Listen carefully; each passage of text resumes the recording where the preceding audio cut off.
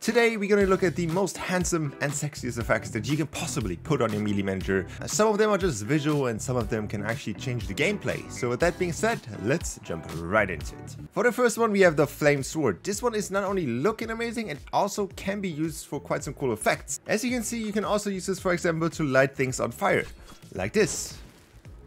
It's kind of amazing. But first things first, how to create this effect is the VFX creator obviously, and I'm gonna leave you every single setting on the screen right now. So everything that you need to change is on the screen, so you can just easily duplicate it. And obviously the most important thing for all of these effects is that you have it on stick to body, then a spawn on a weapon, so make sure that it spawns on the sword, and also make sure that it spawns on a player. Use this setting and then use a custom channel to actually activate it on the player. But for the sword, you don't really have to change much here. Just make sure that's the same color as the flame. If you make a blue flame out of it, because you can change that obviously as well, just make sure that the sword is also blue so it looks convincing. But now, how did we make the flames? As you can see, we have two devices here which are important to create this. First things first, whatever prop you want to hit with your sword, you need a prop manipulator. So first things first, placing a prop manipulator just on any prop shouldn't be that big of a problem. I have a full video on how to use this device as well. In this device, you basically only need to change two settings. Depending on what you want to do, you basically maybe only need to change one setting.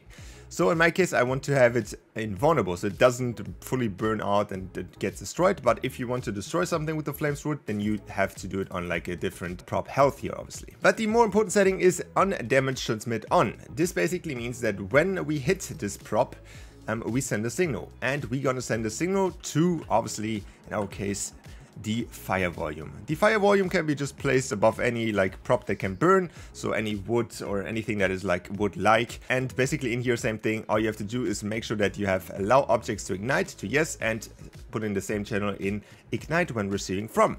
And then as soon as you hit this wall, it will light on fire. This obviously works with all the weapons, so you do not really need this flame sword for this to work. But for example, if you want to create a map which only has the flame sword in it, this could be a very cool option.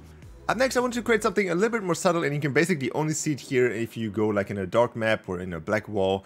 But it's kind of like an electricity effect, which I personally think is really cool and kind of adds a little bit of detail, but it's not too overwhelming. It's not like that it completely stands out and it kind of overwhelms the sword. And I definitely think that this effect looks the best in a dark map where you basically have no lighting whatsoever. It really gives that feeling over it. But personally, I'm a big fan of this subtle one. Same thing here, all the effects are on the screen right now. And as always, make sure that you have the right attachments so it can actually spawn on your gun. So for the next one, we have the lightsaber, and we already had that in the last one, and we showed so many times how to do a lightsaber. I basically want to have an optimized version, so I think this one right here is literally the best one you can make the lightsaber effect with the VFX creator. I think it works the best. It looks really cool. It doesn't really swivel too much if you run with it. It does look like it's kind of sticking on the gun, and I think this is the best effect that you can possibly get with the VFX creator on a sword. Also make sure that the melee device has the same color as the lightsaber, obviously, so make sure if it's red, then it obviously has to be red as well. And these are the settings. So it is the most optimized I could possibly find. I don't think we can make it any better unless we maybe get some new like effects in here, which could lead maybe like a more rounded one for this one, could lead to having a better optimization here. But I think this is the closest lightsaber you can possibly make. Okay, so before we come to the blood one, I have a few more special effects. You can say these are like a little bit more like stylized ones. Like first of all this one, and also this one, which kind of looks like an energy light sword saber, you can say. And as you can see, if we step on here, it's also yet again like a little bit more subtle one, but I think I really like the effect of it. Kind of looks like an energy sword. Gives some cool vibes. Here are the settings for the yellow one. This one is the like more energy sword vibe here. And this one is the blue one. You can technically also combine these two, which could create an even more artistic effect. So just make sure that they have the same color or whatever color you want. And these are the ones for the more bluish one. I think just playing around with the VFX creator and putting them on your swords can just like improve your map so much. So just try to play around with these settings a little bit, and maybe you can find your own cool setting. And yeah, last but not least, we have the blood dripping sword. This one is a little bit modified from the all blood dripping effects that we already had in the game.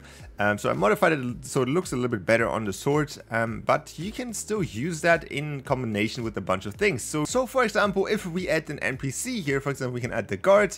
Let's make it one guard, make it spawn instantly and only one guard spawning. And then we go down here to when eliminated transmit on. We can set that to the same channel as the effects spawning on our sword. So for example, this is channel 3. So this means if we now kill the NPC, the blood will spawn on our sword, but we don't want the sword to drip like the entire time. So what we can do here is also add another trigger, which basically turns off the blood after like a few seconds. So for example, what we then have to do is go into the triggered when receiving from, same channel here, channel 3, and then we have to use a custom channel. Let's use channel 500. We're gonna give it a delay of 5 seconds, so that means basically the blood stays 5 seconds on our sword, and we also need to make sure that the blood effect gets removed, so channel 500 on that same channel. And now if we start the game, so you see right now we do not have blood on our sword. Now we go to our NPC, gonna quickly kill him over here, and now we can see that there's blood dripping from the sword, and also in a few seconds, as you can see, the blood stops dripping and the sword is clean again. This is basically a very cool way in how you can spice up your gameplay a little bit. Doesn't have to be blood. Obviously, blood is not allowed in Fortnite Creative, technically. And yeah, you can maybe use something else, blue goo or something. These are my top 5 easy to make VFX on swords. And yeah, definitely know which one is your favorite. Also, don't forget to check out the stream. We actually did all of these on stream, and you guys helped me quite a bit with these. So with that being said, I'll see you guys back in the next video or on stream, and bye.